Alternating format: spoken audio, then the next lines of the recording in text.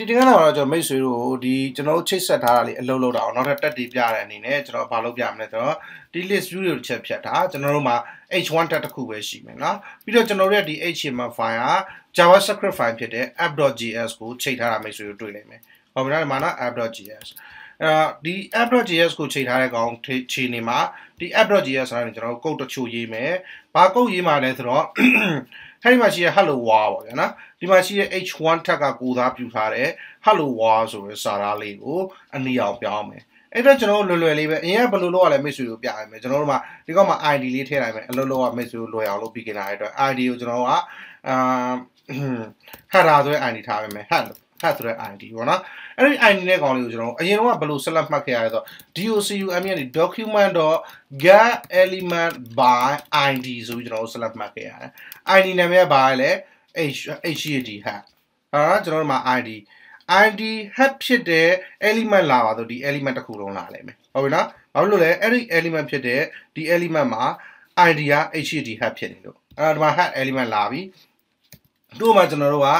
variable တစ်ခုတည်းမှာ assign လုပ်ထားမယ်ဒီ var နဲ့ left တုံးတာနောက်ကျရင်ကျွန်တော်ပြပြပေးမယ် constant လည်းရတယ် var တုံးလည်းရတယ် left တုံးလည်းရတယ်ဘာကွာဟာလဲဆိုတော့ကျွန်တော်ပြပြမယ် log တဲ့ message က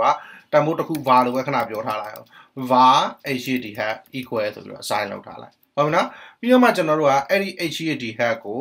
color ပြောင်းမှာဖြစ်တဲ့ကြောင့် hd head.style.color equal red လို့ကျွန်တော်ကပြောလိုက်မယ်ပြီးရင်ကျွန်တော် save လိုက်တာနဲ့ဒီဘက်မှာမိတ်ဆွေကြည့်လိုက်အနီအောင်ဖြစ်သွားတယ်ဟုတ်မလားအနီအောင်အဲ့တော့ font size ပြောင်းခြင်းလဲကျွန်တော်လွယ်လွယ်လေးပဲ hd head.style.f1d font size size ကိုကျွန်တော်ကဟိုမှာ85 pixel ထားခြင်းတယ်ပေါ့85 plus pixel ဆိုပြီးကျွန်တော်ထားပေးလိုက်မယ်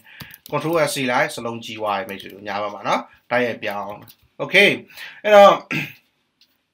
အခုဘာလုပ်လိုက်လဲဆိုတော့အရင်ဟောင်းနည်းနဲ့ကျွန်တော်တို့ဒီ hd head ကိုဆက်လက်မှတ်လိုက်တာဒါပေမဲ့အခုအတစ်နည်းနဲ့လည်းဆက်လက်မှတ်လို့ရတယ်အတစ်နည်းနဲ့ဘယ်လိုဆက်လက်မှတ်တာလဲ var hd head equal document.query selector တဲ့ဘာကိုဆက်လက်မှတ်မှာလဲကျွန်တော်တို့က head ဆိုတဲ့ id ကိုဆက်လက်မှတ်မှာအဲ့တော့ query selector မှာ id ကိုဆက်လက်မှတ်မှာဖြစ်တဲ့ id ကဖောင်းဆိုင်နဲ့ကျွန်တော်တို့ hd head လို့ခေါ်လိုက်ပြီးတော့မှတို့ကျွန်တော်တို့အယောင်ပြောင်းချင်တယ်ဆိုရင် head.style.color ကိုဘာဖြစ်လို့ have.styl style.color ကို red လို့ပြောပေးလိုက်တူတူပဲအဆုံးအတိုင်းပဲအလုပ်လုပ်မှာပဲဒါပေမဲ့ဒီခေါက်ကျွန်တော်တို့ကညာဘက်မှာเนาะကျွန်တော်စေ့လိုက်တာနဲ့အလိုလျောက်မိတ်ဆွေညာဘက်မှာပြောင်းသွားတွေ့လိမ့်မယ် color red ဖြစ်သွားပြီဒါပေမဲ့ဒီခေါက်ဆက်လက်မှတ်တာ query selector နဲ့မှတ်တာ query selector ကဘာကောင်းလဲဆိုဥပမာဒီကောင် class ဖြစ်သွားပြီပေါ့class ဖြစ်သွားလဲရတယ်ကျွန်တော်ပြတ်တာမရှိဘူးဒီမှာလာပြီးတော့ found sign နဲ့မှတ်တော့မယ်နဲ့ dot sign နဲ့ဆက်လက်မှတ် control x စီလိုက်ရင်ဒီဘက်ကလိုနေအနီအောင်ဖြစ်သွားတာပဲအဲ့တော့ class ဆိုရင် dot နဲ့မှတ်တယ် id ဆိုရင်ဖောင်းဆိုင်နဲ့မှတ်တယ်။မှာ ID ပြောင်းလိုက်ပြီဆိုရင်ကျွန်တော်ဘာနဲ့လှမ်းပြီးခေါ်ရမလဲ။ query selector မှာအဲ့ဒီဖောင်းဆိုင် heart sign chef sign မိတ်ဆွေကြိုက်တာခေါ်နေနော်။အဲ့တော့မှတ်တယ်။ Okay ပြီးတော့ကျွန်တော် hd head.style.font size ဆိုပြီးတော့ font size ကိုလည်းဥမာအဆုံးရလို့ပဲ90 pixel ထားခြင်းနဲ့ဆိုလည်းရတယ်ကျွန်တော်တန်းရေးလို့ရမယ်ထင်တယ်။မရအောင်နော် pixel ကတော့စာသားဖြစ်နေတဲ့အတွက်ကြောင့်တို့ကျွန်တော်က double quote ထဲမှာ pixel လို့ရေးပေးလိုက်။ဒီနှစ်ခုပေါင်းမှဖြစ်တဲ့အတွက်ကြောင့်ဒီမှာ concatenate operator လေးထည့်ပေးလိုက်။ဒါဆိုရင်80ဖြစ်သွားတယ်နော်။ဒါကနန်းဒါက double quote ရေးထားတဲ့စာသားကနန်းနဲ့စာသားနဲ့ပေါင်းရင်ဒီမှာ concatenate operator ဖြစ်တဲ့ plus sign လေးနဲ့ပေါင်းတာအပေါင်းတင် data လေးနဲ့နော်အဲ့တော့ရပြီကျွန်တော်တို့ကဒါပြက်နာမရှိတော့ဘူးပြက်နာမရှိတော့ရင်ကျွန်တော်တို့က message query selector ကိုတုံးတဲ့အခါ id ဆိုရင် found sign class ဆိုရင်ဒီမှာ class ဖြစ်နေခဲ့တယ်ဆိုရင်တို့ dot နဲ့ကျွန်တော်ပေါင်းလို့ရတယ်နော်ပြီးရင်ကျွန်တော် single line comment နဲ့ multi line comment ပြရမယ်ဥပမာကျွန်တော်ဒီကောင်အလုံးမလုပ်စေချင်တော့ဘူးပေါ့အလုံးမလုပ်စေချင်ကျွန်တော်ဖောင်းဒီမှာဖြတ်လိုက်လို့ရတယ် control x ဆိုရင်အလုံးမလုပ်တော့ဘူးဒီမှာလည်းကျွန်တော် double click နှိပ်ပြီးစေးလိုက်မယ်အလုံးမလုပ်တော့ဘူးပြီးရင်ကျွန်တော်ဒီမှာလာပြီးတော့ double ဖောင်းဆိုင်နဲ့စေးလိုက်အလုံးမလုပ်တော့ဘူးအဲ့တော့ဒီလိုဖောင်းဆိုင်လေးကျွန်တော်တို့တုံးတာကိုကျွန်တော်က single line comment လို့ခေါ်တယ်ရှေ့မှာလာပြီး comment ခံလိုက်တာဟုတ်ပြီနော် comment ဆိုပြီးတော့ single line comment အခုရပြီနော် okay ဒီလိုတပြိုင်တည်းရေးချင်လဲမိတ်ဆွေတို့က docum နဲ့ document.query selector ကျွန်တော်ဘာနဲ့ပေးတာအောင်ဖောင်းဆိုင်နဲ့ပေးထားတဲ့ id ပေးထားရမလား id ဆိုဘာနဲ့ select မှတ်လဲကျွန်တော်တို့ကဖောင်းဆိုင်နဲ့မှတ်ရတယ်အဲ့တော့ဘာ id လဲ head id ရှိတဲ့ကောင်ကို style.color လို့ကျွန်တော်ပြောကြီးတော့ရေးလိုက်တာ style.color ကို red ထားမယ်ဆိုလူလာရေးလေးရတယ်ကျွန်တော်တို့ကနော်အဲ့ဒါဆိုတူတူပဲမှအနီအောင်ဖြစ်သွားတယ်နော်အဲ့တော့အကယ်၍ကျွန်တော်တို့ကဘာလုပ်ခဲ့ချင်လဲဆိုတော့အနီအောင်ပြောင်းချင်တာတော့မှန်တယ်သူ့ကိုကျွန်တော်မပြောင်းချင်တော့ဘူးပေါ့လေနော်ဒီမှာ comment ခံလိုက်ရှိမှာ အဲ့ဒါတော့ comment ဖြစ်သွားတော့အလုံးမလုပ်တော့ဒီကောင်တော်မလား comment ဆိုတာက comment ဆိုတာ program ထည့်မတွက်တော့ဘူးဒီကောင်ရှေ့ကနေဖောင်းဆိုင်နှစ်ခုထည့်လိုက်အဲ့တော့တချို့အချိန်ဒီမှာကျတော့ကျွန်တော်တို့က comment တွေကိုဘာကြောင့်သုံးလဲဆိုရင်ဥပမာပေါ့ဒီလောက်ပေါ့တခြား developer ကျွန်တော်တို့ code တွေအများကြီးထားရတယ်ဟိုမှာတခြား developer လာပြင်တော့ပြင်တဲ့ခါကျရင် developer ကိုကျွန်တော်အကူအညီဖြစ်အောင်လို့ဒီမှာလာပြောပြီးတယ်chain text color color to id run နော်အဲ့ဒါအခြား developer ကဒီကောင် comment ဖြစ်တဲ့အတွက်ကြောင့်အလုပ်မလုပ်ဘူးဒီမှာမပေါ်လာဘူးတော့မလားမပေါ်လာဘူးဘာဖြစ်လို့လဲ comment တွေဒါ comment လို့ခေါ်တယ်ဒီလို for slash နှစ်ခုထည့်တာ哦 comment တွေကို programming ကထည့်မတွက်ဘူး javascript compiler က transpiler ကထည့်မတွက်ဘူးအဲ့ဒါ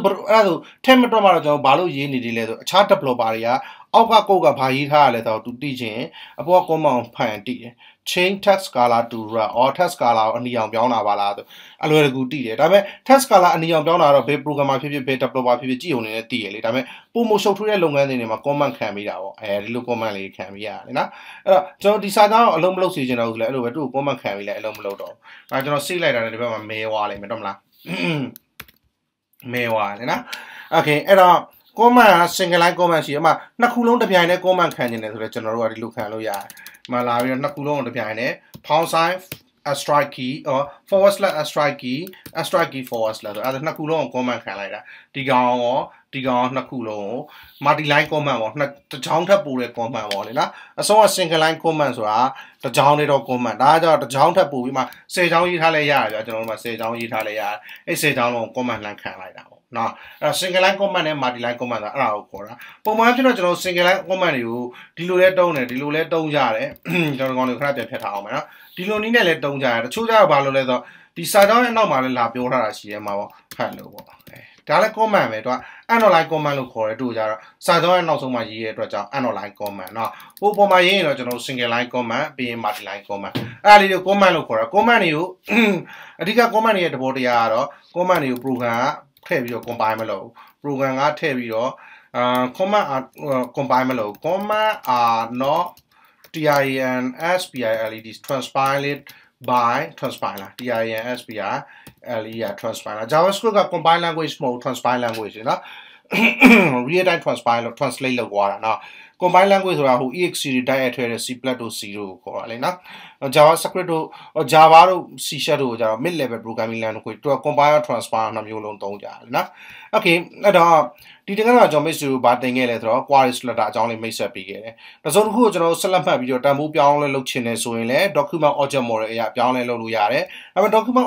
object model ဖြစ်တဲ့ DOM ကို DOM ကိုကျွန်တော်မိတ်ဆွေတို့အပြည့်အဝတင်နေတာမဟုတ်ဘူးမိတ်ဆက်ပေးတာ။အဲ့တော့ ID ကိုဆက်လက်မှတ်ချင်တယ်ဆိုကျွန်တော်တို့က pound sign နဲ့ဆက်လက်မှတ်တယ်။ class ကိုဆက်လက်မှတ်ချင်တယ်ဆိုရင်ဒီက dot တင်ကြတာနဲ့ဆက်လက်မှတ်ချင်တဲ့ကောင်ကဒီ HTTP hack ရှိရဲ့ ID မှာ HTTP hack ဖြစ်တဲ့ကောင်ဟုတ်တယ်မလားအဲ့ဒါကိုကျွန်တော်ဘယ်လိုပြောရလဲ HTTP hack ဘာမှလဲ ID မှာဆိုရင်ရှိရ pound sign နဲ့ထည့်ပေးရတာသူ့ကာလာပြောင်းတာအဲ့ဒါလွယ်လွယ်လေးပဲနော်ပြီးရင်ကျွန်တော်မိတ်ဆွေတို့ single line comment နဲ့ multi line comment တို့ကိုပြောပြခဲ့ပြီးတယ်နောက်တင်ကန်းမှာတွေ့မယ်